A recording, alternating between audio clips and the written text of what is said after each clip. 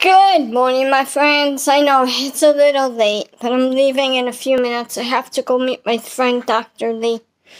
But I was sitting there and I had my adventures on my phone, how I lost it for a little while this Sunday. Then I'm like, it's okay, Susan. You found it. It worked out. But I think as I get older, I'm realizing you have to accept things, but you don't have to settle. Yes, I still want somebody down the road, but it's like if God says no, I'm not going to go dying over it. I mean, I'm a very strong, independent woman. Talking to Mr. Wilson, he goes, what are you thinking?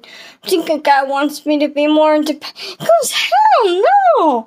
Susan, answer question. I go, yeah. Who take care of you? Me.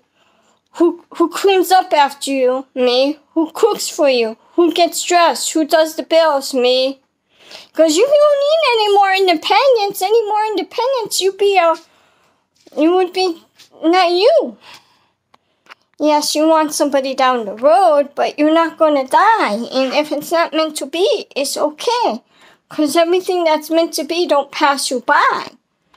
But if it's not, you just let it go, because truthfully, you drive yourself crazy and it's not good.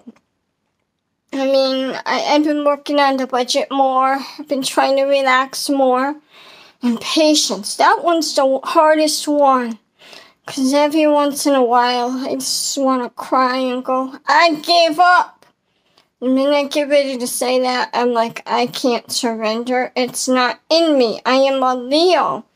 I fought everything all my life. For me to say I give up, I might as well say I'm dead. And I'm not dead yet, so I don't give up. Alright, I love you, my friends, Auntie Sue.